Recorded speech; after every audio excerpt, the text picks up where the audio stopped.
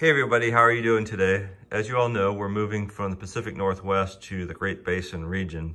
And one of the things that we're doing is we're not taking all of our furniture with us because it's harder to move and we want to upgrade it. So during that transition time, we have these collapsible containers that we will use for some of our clothing. And over here, here's an example of a full one. And as you can see, there's a front panel and there's a top panel over here that shows what's in it. And then as you can see, this is how it looks when it's closed up.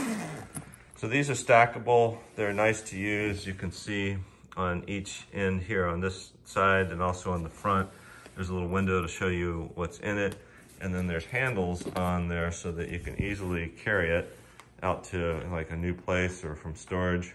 And since these are stackable, you can have multiple items stacked up pretty high in a storage unit or in a short-term living situation where you have the ability to get to your contents.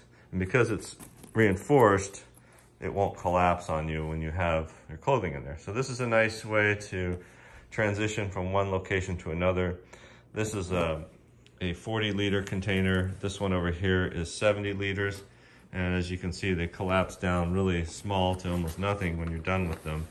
And once we're finished with the move and we fully transition, to save space, we'll put our winter items in here during the summer and vice versa, summer items in here during the winter. So we can cut down on the space in our closet. We'll have much more space. So just wanted to show you that.